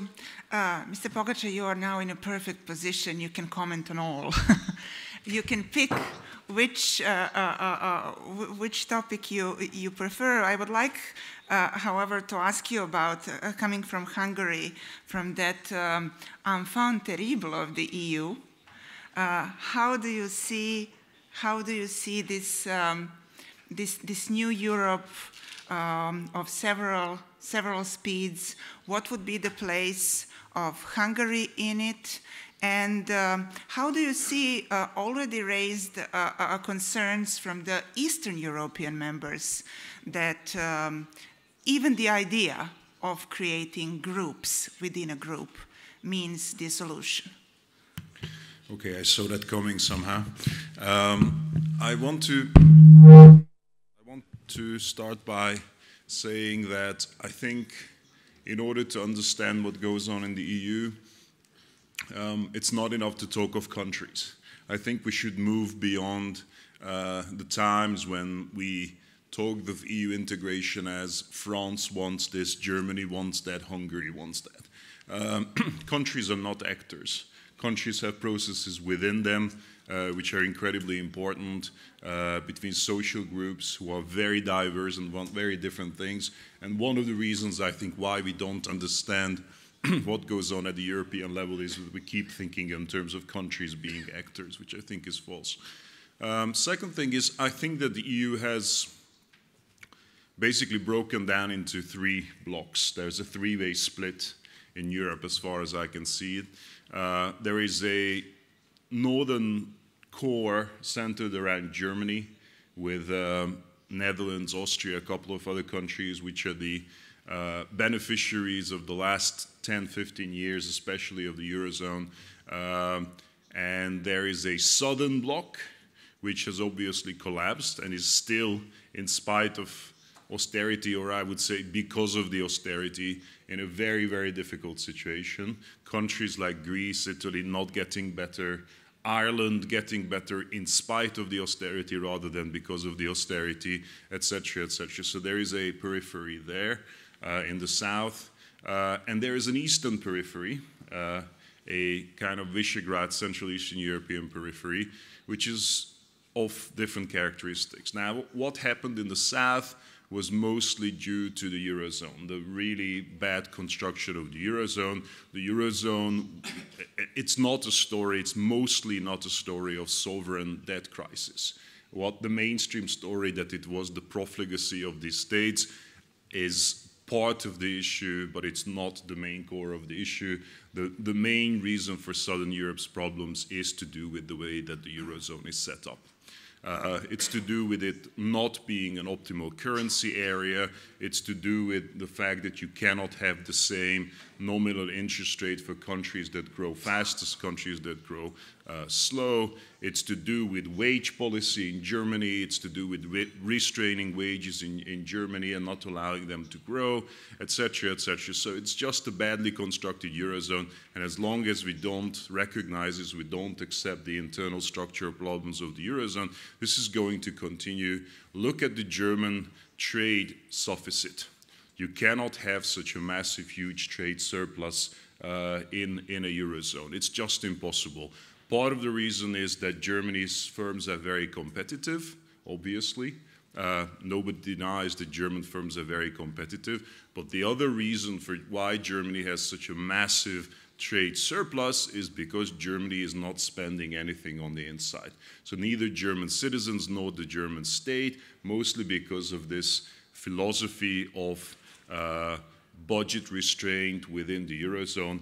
One country's spending, one country's internal demand is exports possibilities for the other countries. If Germany doesn't spend in spite of 0% interest rates, Germany could borrow today for sometimes negative yields, but mostly almost zero effectively. If Germany doesn't spend on its infrastructure today, there is no opportunity for the Southern Europeans to export. And they will not start growing. Countries like Italy will not start growing. If they don't grow, their banking sectors will collapse, and they will not be able to come out of the crisis, countries like Greece. So that's a huge problem with north vis-a-vis south. There's also, I think, a huge problem west vis-a-vis east. the bloc around Germany versus the Visegrad countries, where this kind of demagogy and anti-European extremism has grown. I agree, it's not only Hungary and Poland, which are the obvious cases, but as you've pointed out, also the Czech Republic, Slovakia, and the rest of the region. Austria, but also Bulgaria, Romania. I think it's becoming quite general. Now, why is that? That is because that economic model which characterized Central Eastern Europe, the Visegrad economic model, is not feasible. I think it's time to recognize that after 30 years, what this region has become is a low-wage, low-value-added supply platform of the German economy. Wages have not converged, in spite of all the triumphalism of the European Commission that Eastern enlargement has been a success. People in the region do not feel that it has been a success. No matter how much politicians keep on repeating it, people from Visegrad countries, people from the Baltics even, are leaving in droves. Natural population growth is negative, emigration is increasing. Increasingly, people are moving to Germany, to the United Kingdom and other places, which causes things like Brexit, because there is a flood of people for whom the Brits were not prepared. They were never told when we entered in 2004 that there would be such a sudden inflow of so many people. So the populations of Central and Eastern Europe are not feeling that they have converged. The promise hasn't been fulfilled. And I think there's a reason why they're not feeling it. What is a successful economic convergence? A successful economic convergence is Western Germany after the Second World War, when you come from complete military and economic devastation in 1945, and by the 1960s you have the Wirtschaftswunder, you have the German economic miracle. Within 2 decades you've come from effective economic collapse to being one of the richest countries in Western Europe. An economic miracle is South Korea. When you come from the level of Zimbabwe in the 1950s, and by the 1970s you're in the first world. It's Singapore. It's countries like that, when in 20, 30 years you can come from the third world to the first world. Now, what has the Visegrad region achieved in 30 years? It has remained stuck in a very low wage, very low value added kind of re-export basis for the German economy. We don't have a strong middle class. In those countries, the middle class is extremely weak. Now, I'm completely with Gösta Esping-Andersson, a famous theoretician of the Scandinavian model, when Gösta Esping-Andersson says that for democracy to work, you need a strong middle class. A strong middle class defined as people who understand the complexities of the debates that we have, and we have extremely complex debates. I mean, to make a decision about the Eurozone or nuclear power stations or the war in Syria, you have to have very, very complex concepts in your head. A small minority of people in those countries actually have those concepts in their heads. In order to be middle class, you have to have material savings which prevent you from being forced into clientelistic networks. A tiny proportion of people in those countries have that material independence.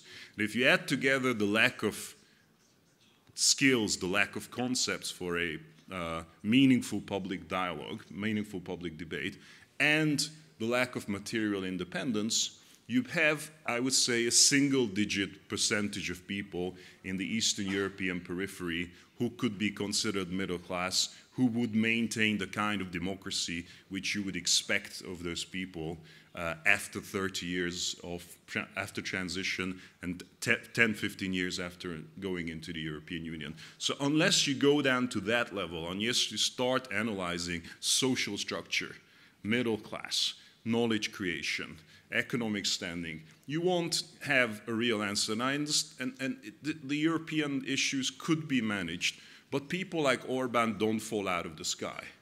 People like Kaczynski don't fall out of the sky. They are elected by people. The reason why they are elected is because the general discourse is at those levels of concepts, because of the level of middle classes. the majority of people can be captured by creating opponents, by creating hate speech, by basically focusing the attention, for instance, in the Visegrad countries. We have 0 refugees in those countries. And if you measure the hatred against refugees, half to 2/3 of those populations express some sort of hatred towards those refugees who aren't even there. And, you know, we're talking about 1,320 refugees having to be settled in a country of 10 million in the case of Hungary. How can that debate be shifted towards a situation when 2/3 of Hungarians reject refugees and talk of them as economic migrants? It's to do with the fact that this country doesn't have a middle class, so a very, very narrow middle class. Why is that? That's because of the economic model. So if countries in the Balkans are aspiring to be Visegrad, I think they're setting themselves a very, very bad model. They're setting themselves a very low bar.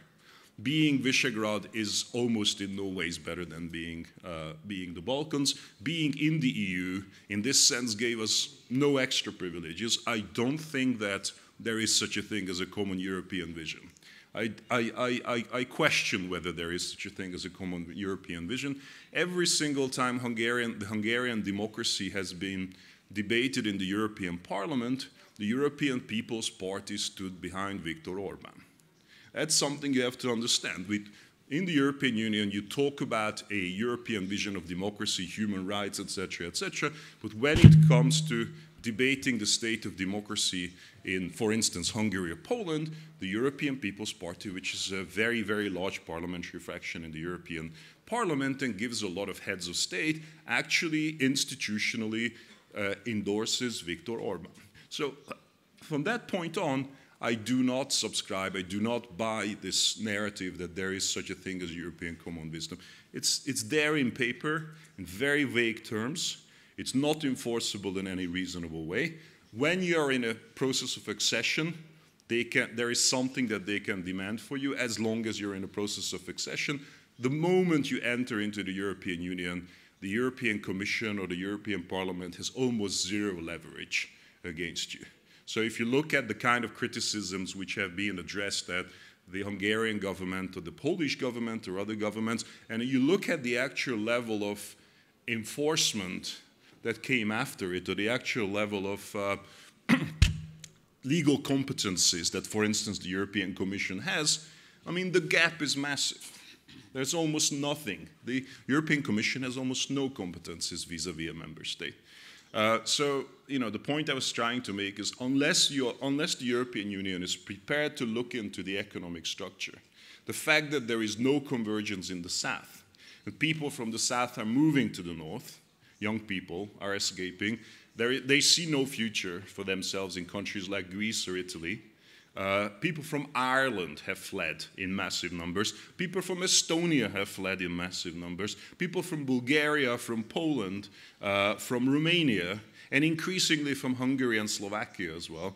I mean, those are the issues that you really have to face, and it's a question of economic structure. And as long as Germany is not prepared to face up to this, as Germany keeps on pretending that it's competitive and therefore it's rich, and it has nothing to do with the way that the economic structures of Europe are set up, I think we're not really addressing the deep underlying issues of the time. That's where it all comes from. Thank you. Thank you very much.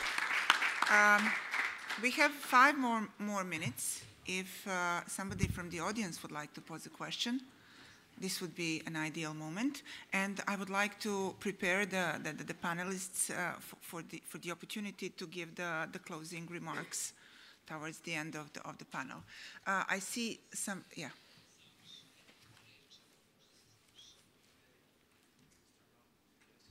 So hi, my name is Slađan. I come from Faculty of Political Sciences in Serbia. So Mr. Pogača said that he doubts that such a thing as a European vision, common European vision exists.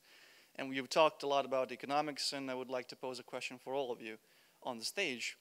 Do common European values exist? Now, given the fact that yesterday Germany passed a law legalizing same-sex marriage, which is European values, respecting minorities, ethnic sexual or otherwise. At the same time, Romania has gathered 3 million signatures to define a marriage as a marriage between a man and a woman. That's every 6th citizen of Romania. Polish cardinals have crowned Jesus Christ as their king. And Poland has tried to pass a total, complete blanket ban on abortion. Does a common European value system exist? Or do we have 6 or 7 or 3 or 4 value systems inside the European Union? And do you have specific, very differing national cultures? And can Brussels tolerate this? Could you tolerate both a secular and highly secular France and an extremely Catholic Poland, for example? Can Europe exist and be so diverse culturally wise, not just economically wise? That's it. Thank you very much. Gentlemen, who would like to take this question? My answer would be yes. Because same-sex marriage, where I have clear convictions, is... in Germany, we had a totally different opinion when we created the European Union.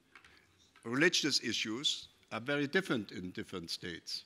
By the way, very different in Germany compared with France, and also different from Poland. I think these differences on the basis of common democratic values and human rights are possible, and I think not that the European Union should impose anything in that direction. So this is the spread. Trump has different values compared with the Democrats. You have divisions inside the countries, and people voted in different directions in the German parliament this way. I mean, this variety you have. Indirect answer to your... I believe, and this is a controversial debate which we're having in Germany, that we should spend more on infrastructure, that we also should increase our wages. Sweden, Norway, Denmark, you quoted the North, are not members of the Eurozone. They are doing well. So that they are doing well, obviously, is not only to do, the Germans doing well has not only to do with the Eurozone. And you did, therefore, I think that, and you didn't mention any necessities of countries like Hungary or countries in this region or in Italy to reform. You describe it, I mean, I'm saying we should diminish our surplus, there's no doubt. I totally agree. But to think that Germany can substitute the reform process which is needed in France and in Italy, I think it's an illusion. And to describe these countries also as a victim of German economic policy, it's underestimating the necessity for domestic reforms, which were, by the way, difficult in Germany to implement and was very controversial in Germany as well. So I think on this answer, yes, we should invest more, do more, and also increase wages. This is controversial. But if the countries here do not change themselves, even Germany changes would not help them alone. I think on this issue we can ask at the end in our final statement. Okay. But two questions. First of all, it's a battle. The values cannot be imposed or can be decided from above. Because when Germany decided today, it was a battle for many years already in that direction, and still is in Austria, for example. So I think we should not always expect the EU Commission to do it. And I agree that the Commission also on the laws in Hungary, nearly all the laws had to be changed, but not enough from my personal point of view. But if we would start to think Europe as some who can permanently interfere in the legislation of some member countries, it would not work. And on the second issue, I must also say, because I agree with what you said, Sultan, on many issues on the economic model. But as I've been very often in Greece in the critical years, if Greece is not changing their structure, they never will compete. Yes, Germany must invest more. And in Italy, it's not a question of Italy. It's a question of south of Italy. If you have a bureaucratic, oligarchic structure there, it cannot be done. The mistake was to think it will come automatically with the euro. And the mistake was that European Union was concentrating on cutting wages, cutting pensions, instead of saying to Greece, you have to have a modern state in order to be compatible. So I think part of the criticism is right, as I see with Ms. Carsten, but it would bring them the wrong message. You don't have to reform. Germany has to do it. So that is why I react in that way. Yes, both. Germany has to do something, and the economic model cannot be Germany. I agree with that. The economic model must be the model developed after the Second World War with adaptation to the new development, a social economy. And here I would also agree with what Dusan Relic said about the social inequality. This is a common problem in rich countries and in poor countries, that social inequality was neglected very often, that the question of fairness, of equality was put aside. And that, I think, we common, if member of European Union, member of Eurozone, and enlargement members, candidate countries, have to deal much more with the question of inequality, because otherwise we will have for continuous strong vote for populist parties. Right, but look at one country in transition who has really great preconditions for success, and this was East Germany. East Germany received 2 trillion euro from West Germany through the Solidaritätsfonds. And nevertheless, you have whole landscapes empty of people who left. So it's not only about creating a system which respects all demands of reforms. It's creating a new system which could keep people there. And it's not by coincidence that the greatest amount of supporters for the right-wing and extremist parties in Germany are there, in East Germany, because these people see that their life project has evaporated. But they have been told that what is coming now are blühende Landschaften, to quote the late Chancellor, flowers in the landscape. And my feeling is that one of the reasons why we have a crisis in all countries of Europe is that this issue of equality has simply been, especially by those parties who advocated equality, these are social democratic parties, they have inhaled the Washington consensus and the neoliberal model without really considering that this is also ideology, that this is not rocket science. And now we are experiencing in our real life the situation out of this. Thank you, Mr. Rejic. Zoltan wanted to reply, and we have Professor Teokarevic's question, and we have to wrap up then. Yeah, I never understood this issue of countries like Greece have to reform themselves. I mean, what exactly does it mean that they have to reform themselves? If you mean a more efficient state or less corruption or better ability to collect taxes, the European Union and the Troika has been in charge of Greece since 2010. That country has not been a sovereign state since 2010. The Troika effectively controls tax collection in Greece since 2010. The Greek finance minister does not control tax collection. He is not in charge of the Greek tax office. The Troika has been in charge since 2010 of tax collection. So, you know, who defines economic policy in Greece? The Troika. Exactly, but who is the Troika? The Troika is the European Commission. The European Union has accepted a common policy for competitiveness, the Lisbon process, the Europe 2020 process. What does that say? It says we have to be the most competitive macro region of the world based on high value-added knowledge, investment into... There is no word in that strategy which says that if you are a country in crisis, this doesn't apply to you. So if I was the European Commission, before I would sign any memorandum with Greece, I would insist that Greece double its spending on education, double its very low spending, double its very low spending on research and development, increase its spending on healthcare. Where would you find the money for that? That's a very long and complicated story, okay. But if you don't, no, there is a solution for it, but this is not the venue where we discuss it. But actually the problem with Greece was the lack of revenues. It was never the excess expenditure, it was actually very low taxation, tax revenues. So why wasn't that what the European Commission was insisting on in Greece? Why were they insisting on cuts to the human capital formation in that country? Profesor Teokarević ima pitanje I to će nažalost morati da bude poslednje pitanje. Thank you. Dusan is very right that the Western Balkans needs money, also the EU money. But my question, actually, something that he's completely aware of, I'm sure, is where would this money actually end if the present clientelistic regimes without the rule of law, procedures, etc., end?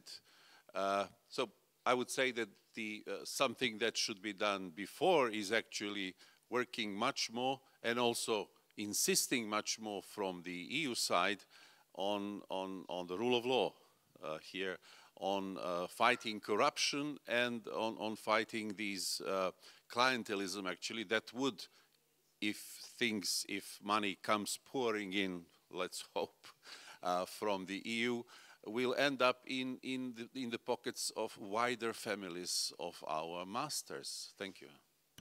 Thank you very much. A brief answer to this question, and we have to finish.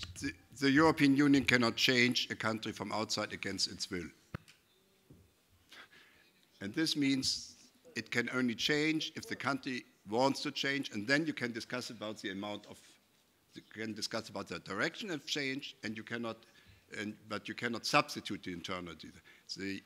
Greece, the European Union has decided that we only give money if the tax collection system is changed. Greece accepted it and didn't change in the high degree, in collecting it. What I mean... it has a surplus in the budget. It has now a surplus in the budget, because for the first time they are collecting. Greece doesn't control its tax collection system. It does not control it. This is a controversy which we are having, and your question is going in the right direction. This is the question, how much can an outside factor interfere into the domestic side?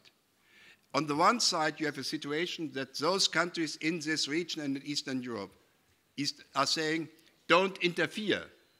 On the other side, they complain that we don't condition the support on changes in the law in Ukraine, on changes of the tax collection in Greece. So it's a question where a segment of your population trust the European Union more than their own leadership. On the other side, the same countries who trust the European Union more than their own leadership complain not only that they don't get sufficient money, but they also complain that we do not interfere more, that it's given to the right persons. This is the debate which we are having, and I don't know a way out of it. Thank you, Mr. Vogt. Mr. Relic wanted to add something, and that's oh, okay. Yeah. Yeah. Gentlemen, I give you 2 more minutes to all of you. So. Well, perhaps we can agree on the following. Money alone does not help. The money must come to people who are ready to use it efficiently. Secondly, the economic policy of the EU, especially, that is my opinion, especially of the Troika, was catastrophic because it was going in the wrong direction. Now we have a lot of taxes, and what is coming out? More shadow economy because people want to avoid taxes in Greece, for example.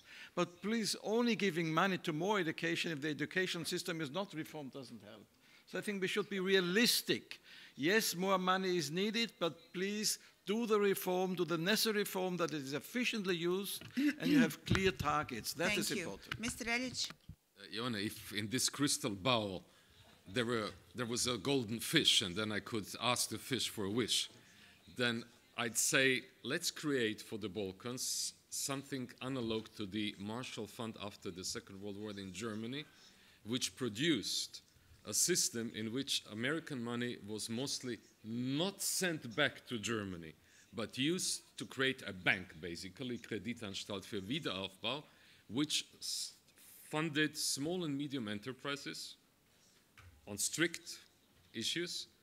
And here I would also say that a huge part of the money which could come from the European Union should be used in these countries on purpose for research and development and for education. You can control this. Small and medium enterprises, research and education, and a good taxing system. Thank you.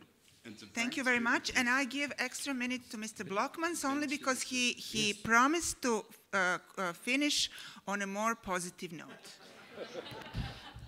2 positive notes. One would be that on the basis of this discussion and, of course, realities that we have seen play out over the last decade, in fact, in which the EU has been stuck in this euro debt crisis, economic and financial crisis, is that the neoliberal policies, economic policies, which had been driving, reform, have exhausted themselves, and that there's a bigger need for a socio-economic and monetary policy within the European Union, and an upward convergence of social criteria, which may build into some form of acquis on the Eurozone, but also on EU trade policy, which we haven't discussed much, but which has caused a lot of friction amongst populations.